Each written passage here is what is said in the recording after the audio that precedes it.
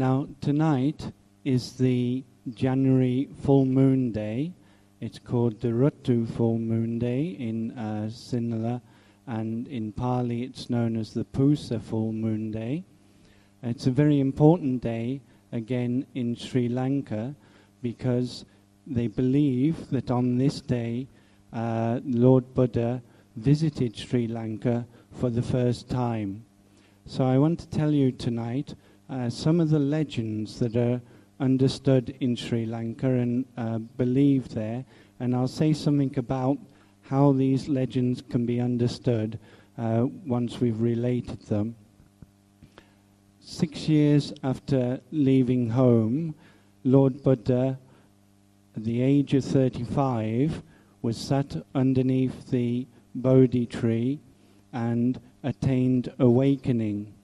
He spent about 7 weeks in the same area, really just enjoying the bliss of being an awakened being.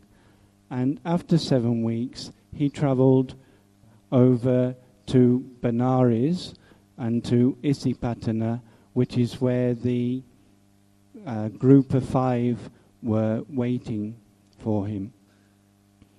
There he converted the group of 5, and he later converted Yasa and Yasa's followers, and so by the end of that rains retreat there were then 60 arahats in the world, or 61 counting the Buddha himself.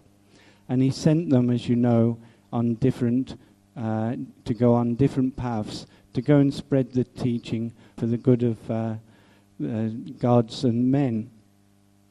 Then the Buddha himself also went off in a different direction to the way the other monks had gone, and he came back towards Gaya, which is more or less where he had attained awakening, and on the way he converted the 30 Bhadavagya young men who were out for a party.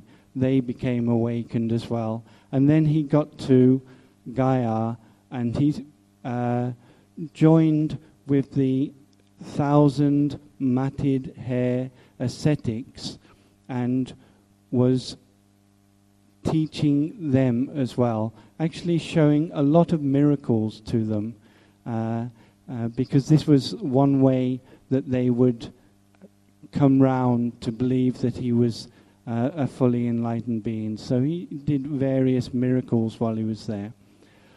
But while he was there, the Kassapa brother wanted to give a big sacrifice, and the Lord Buddha knew that he didn't want the Buddha around while he was giving this sacrifice, because the people would follow the Buddha rather than follow, the person who was giving the sacrifice. So the Lord Buddha went up to Mount Meru, which is now identified with Mount Kailash in Tibet. And from there, while he was looking around the world, he realized that later Sri Lanka would be one of the main centers for the teaching, and that the teaching would flourish there, and that it would be a center for the propagation of the teaching. But as he looked at Sri Lanka at that time, it was full of yakas. I don't think any people were supposed to have been in Sri Lanka at that time, but there were many yakas. Yakas are like violent demons, you can say.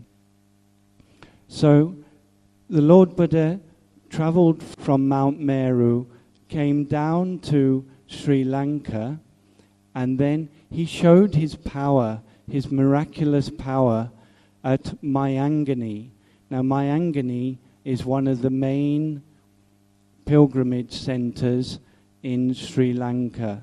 If anybody goes to Sri Lanka, that would be one of the centers that they would go to, because it's believed that the Lord Buddha went there in the 9th month, in the Dharatu full moon, which is this full moon, that he went there, and he went to purify Sri Lanka of the yakas. And he called all the yakas together what he did was made a great display of miraculous power, calling up, making it dark, making it stormy, and controlling the elements. And he managed to subdue all the yakas and bring them all under his control, if you like. And then it said that he brought another island called Girideepa. We don't know where Girideepa is. I don't think we want to know where it is either. But he brought Girideepa up to where Sri Lanka was, and he put all the yakas onto this island, and then he sent the island out into the sea. Now, another thing that he did at that time was he stroked his hair, not like mine, you see. Mine is shaven, but the Lord Buddha's hair was not shaven. So he stroked his hair and took some hair and he gave it for relics. And where he performed these miracles and where he took this hair, he gave it actually to Mahasumana, who was one great Deva. That Deva now lives at Siripada, which is also known as Adam's Peak. So he gave these relics to Mahasumana, and Mahasumana built the first chaitya in Sri Lanka. This is 9 months after the Lord Buddha had attained awakening. Later, when after Lord Buddha had passed away, a monk called Sarabhu also brought the Buddha's collarbone. And the Buddha's collarbone is also kept in the Mayangani stupa. So it has two types of relics, the hair relics and the collarbone relics. And later, there was one very famous king in Sri Lanka, Dutagamani. Dutagamani was the king who defeated the Tamils and united the Sinhala race. And Dutagamani extended that stupa from a small stupa to the large stupa that it is now, said to be 80 cubits tall. Now that was the event that took place on this full moon night. But I want to tell you about the Buddha's other visits to Sri Lanka, because we can include it in this talk, but they didn't take place on this day. But it's also believed, you see, that the Buddha made 2 more visits. So the second visit was in the 5th year of the Lord Buddha's awakening, and it was actually in the new moon in April. And there were 2 Nagas. So Nagas are different from Yakas. Yeah, there's a whole kind of cosmology, if you like, of different spiritual, powerful beings called Bhuma Deva, different types of beings that live around the world. Bhuma Deva means gods or devas or powerful beings or spirits, if you like, that are confined to the earth levels. Okay, so these Bhuma Deva, one of them are the Nagas. So there were 2 Nagas, Mahodara and his nephew Chulodara. It means great Odara and small Odara or little Odara. And they were arguing over a jeweled throne in Nagadeepa. Nagadeepa is the north section of Sri Lanka. So they were arguing, and a war was threatening to break out. So the Lord Buddha, understanding that Sri Lanka would later be the home for the Dhamma and for the propagation of the Dhamma, again came to Sri Lanka in order to pacify the Nagas and this great war that was about to begin in Sri Lanka. And it said that Samiti Sumana, who was a tree sprite, who was living in Jetavana in India. This means it's in Savatthi. Jetavana is one of the main places that the Lord Buddha was teaching. He was a tree sprite for a Rajayatana tree. It's a particular type of tree. And he pulled up his tree, and he followed Lord Buddha and had the tree to act as an umbrella over Lord Buddha on his journey to Sri Lanka, and while he was there, to protect him from the elements and to, I suppose, in a way, pay homage and reverence to him. So again, the Lord Buddha, when he was in Sri Lanka, by his miraculous power and by his teaching also this time, he was able to pacify the Nagas, and the Nagas didn't fight over this throne, but they gave the throne to Lord Buddha, and the Lord Buddha sat in this throne, taking control of it. Then one of the Nagas who had been involved in this fight is called Mani Akika. It means jewel eye. And Mani Akika invited Lord Buddha to come back again to Sri Lanka. So 3 years later, that's now in the 8th year of the awakening, having been invited by this Naga, then the Lord Buddha with 500 monks came to Kelaniya. So Kelaniya again is one of these very famous pilgrimage sites in Sri Lanka. Anybody who goes will go to Kelaniya, and it's because they believed that the Lord Buddha on his third journey with 500 monks came to Kelaniya, and at that time the Nagas served him alms and the monks alms. And then the Lord Buddha from Kelaniya, he made his presence felt in different places in Sri Lanka that would become important. So I think you all know that there's a footprint on the top of Siripada. There's a large footprint on the top of Siripada in Sri Lanka, another very famous pilgrimage center. It's also known as Adam's Peak.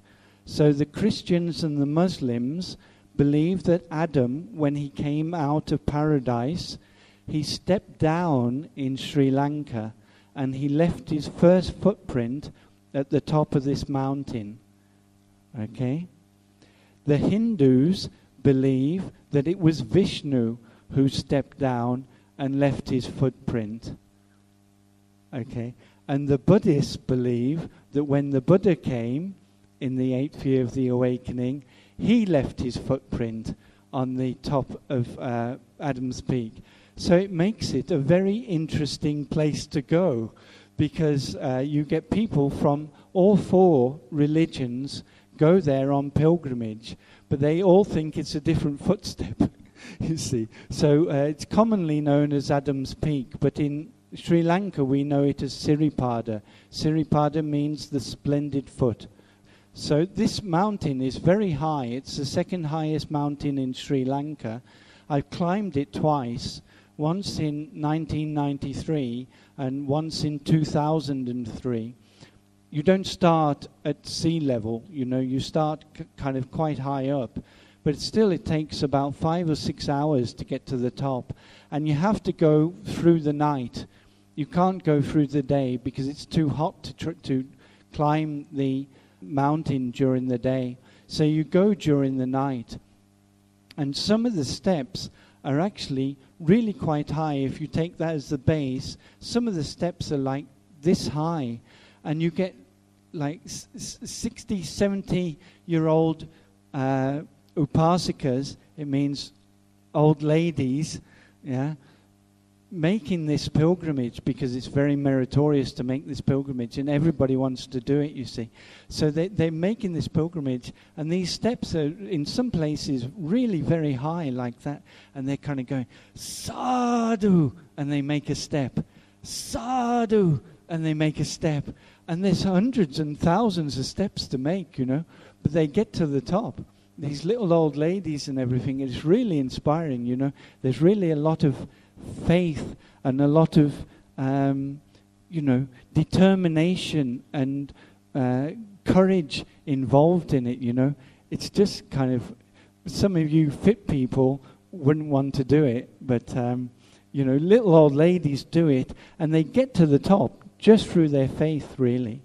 It's really amazing to see. It's really an experience to be there and to see this happen, And you see them going up and up and up and up and up. And it takes hours and hours and hours, but they get to the top. Okay?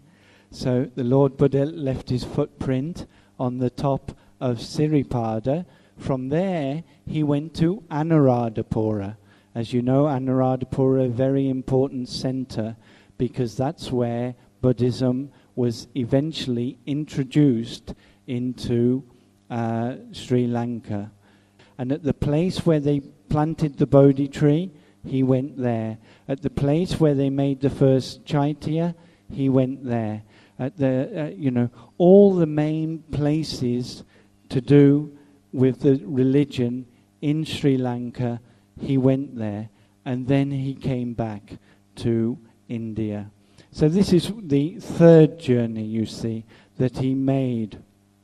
Now then, I have a very surprising story for you, because this story is about the origin of the Sinhala race.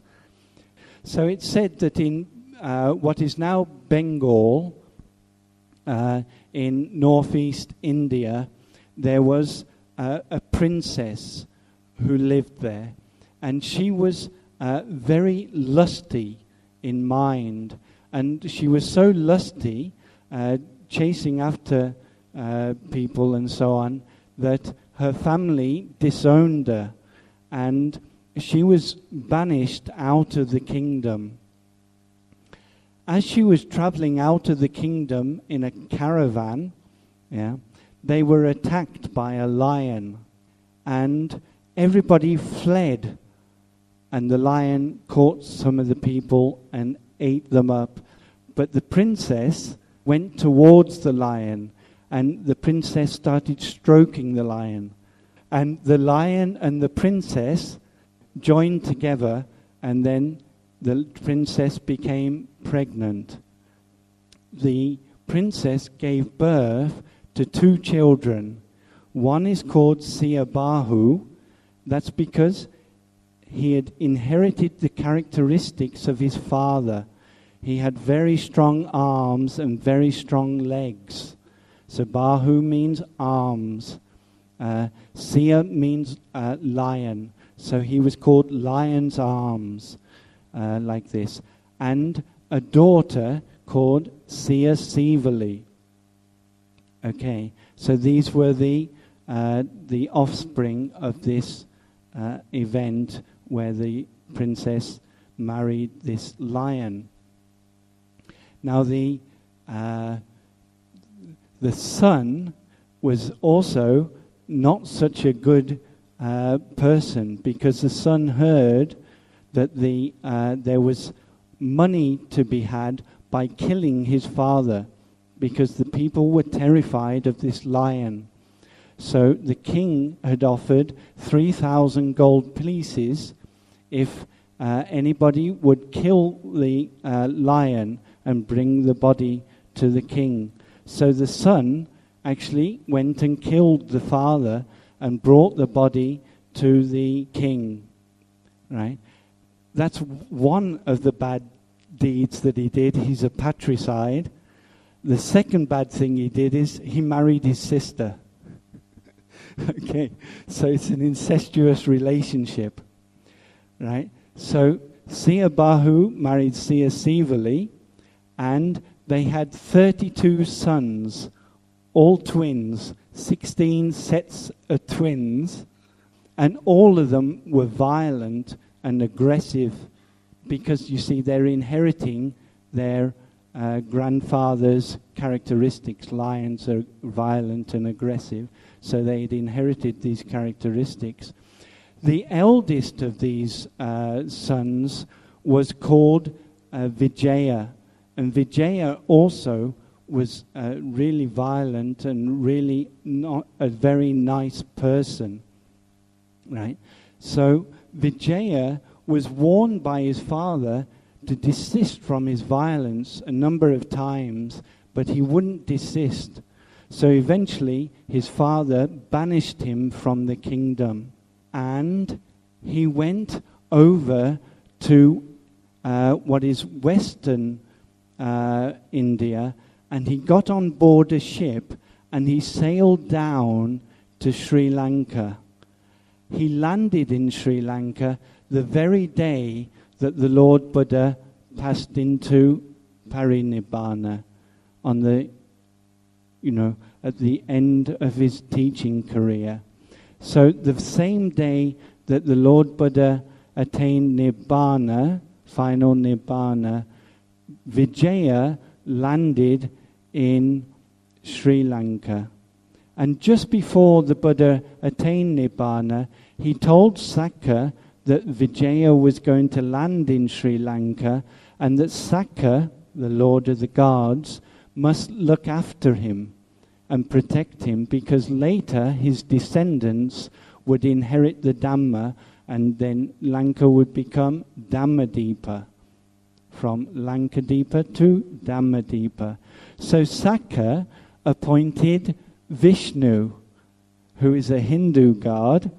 Okay, he appointed Vishnu to look after Sri Lanka. Now the Sri Lankans to this day believe that the main god looking after Sri Lanka is Vishnu. Yeah. So Vijaya, when he arrived in Sri Lanka, there were still some yakas and yakinis. Yakinis are female yakas. So there were still some yakas and yakinis around, and there was one particular yakini, a female yaka, if you like, who caught all his men. He had taken 700 men with him, and she managed to entice all these men, and she captured them, but didn't quite kill them, but she captured them. Okay, and Vijaya, searching for his men, eventually came across the yakini, and he managed to capture the yakini, and he made the yakini into his mistress. So Vijaya married the yakini, which is a demon, if you like, right?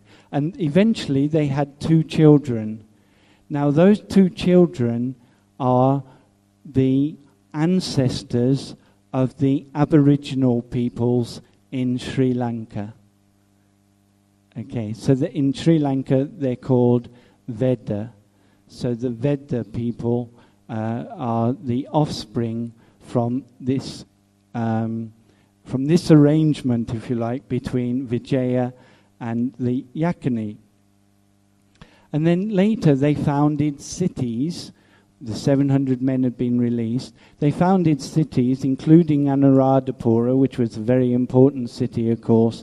And then, very interestingly in the legend, they sent for princesses and wives to be brought from India. But they didn't go to North India, where you might have found Buddhists. They actually went to Tamil Nadu. Now, Tamils and Sinhala peoples have been fighting each other for about 2,500 years. So it's very odd in this legend that the women who are supposedly the wives of Vijaya are actually all Tamil. But anyway, this is the legend, so I can only relate what is told in the books. And they brought back many women from the Tamil peoples, it's actually from the Pandu kingdom, to be the wives of these 700 men who had been in exile. And Prince Vijaya chased off the yakini, who he was no longer interested in, and married the Tamil princess. Okay. And it's from their offspring that you now get the Sinhala people coming down through the ages, over actually now about 2,500 years. So these are the stories behind it. Now, from that period onwards, there were various kings that came down, and eventually you get to Devananpiyatissa, and it's Devananpiyatissa who was on the throne when Mahinda came to Sri Lanka and converted Sri Lanka to Buddhism.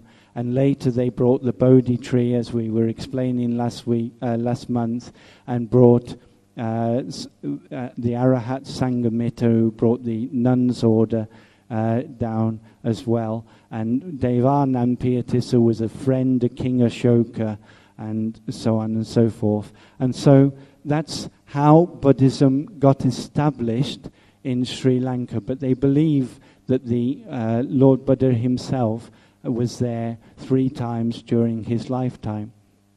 What is happening there is really, there is a crisis in Buddhism at the time of the Lord Buddha's parinibbana, because at that time you've got 3 jewels.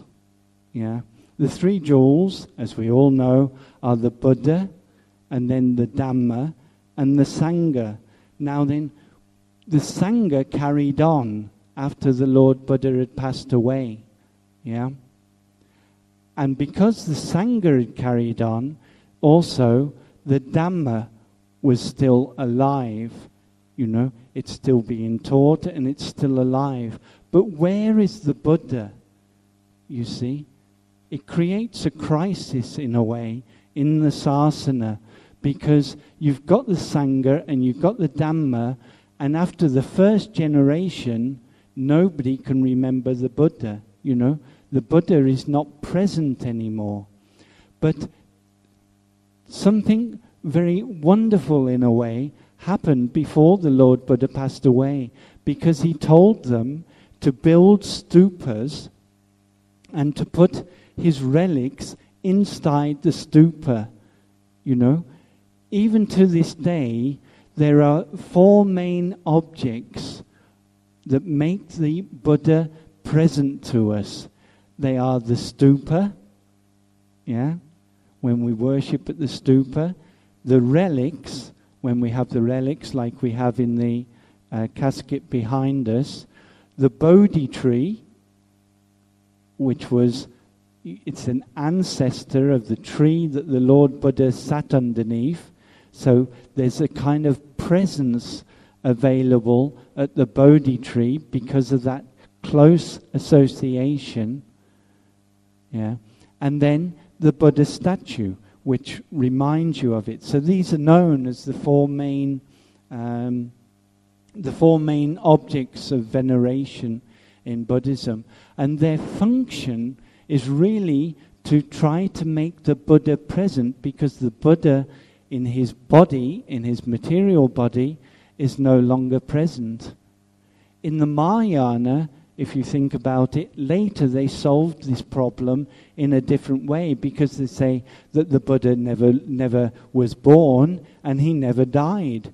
He just took the appearance of somebody and became Siddhartha. And at the end he appeared to pass into parinibbana like this. Right? But the Buddha himself just exists eternally, in eternity, you see, in the Mahayana. That's how they think about it. But if you think about it, they're trying to solve the same problem. How to make the Buddha present when the Buddha has attained parinibbana. So I think if you look at it from an anthropological point of view, that is what is happening. And then if you go to Burma, the Burmese also believe that the Lord Buddha went to Burma, If you go to Thailand, the Thais can show you the footprints of Lord Buddha left when he went to Thailand. But I think what it's trying to do, you see, is to make the Lord Buddha present. So it's an important thing. That's what we're trying to do all the time when we do Buddhanusati, this meditation, reflecting on the Buddha. We're trying to make the Buddha present to us. Also, when we think about the bodhisattvas, what are we trying to do? we're trying to make the qualities of the Buddha present. So Kuan Yin or Avalokiteshvara embodies compassion. So that's one of the qualities of the Buddha. Manjushri embodies wisdom, like this. So these bodhisattvas have this role of making the qualities of the Buddha present. Yeah? And then you meditate on these kind of semi-bodhisattvas, semi-deities they are, kind of half and half in a way. And then you make those qualities present in your own mind, like this. So this is the thing. The Darutu full moon actually marks the day when they believe that the Lord Buddha first set foot in Sri Lanka. We don't, I think, now believe it historically, you see. But there is a deeper meaning to it in a way, that they see a deep connection between their people and the Lord Buddha, that there was some sort of presence of Lord Buddha in Sri Lanka from the very beginning, from the earliest times, like this. And I think this is the meaning that you can see, and the kind of meaning that you can take from these legendary stories. So everybody say sadhu.